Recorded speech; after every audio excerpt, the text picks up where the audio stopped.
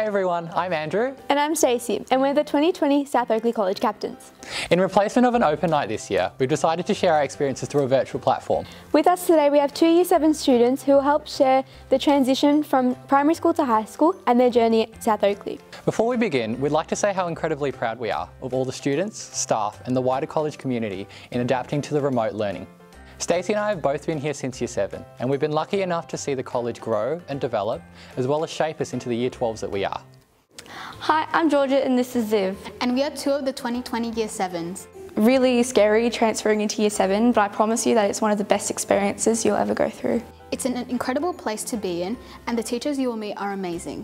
In high school, there are a lot more opportunities such as SRC, after-school clubs, and there are a lot more activities.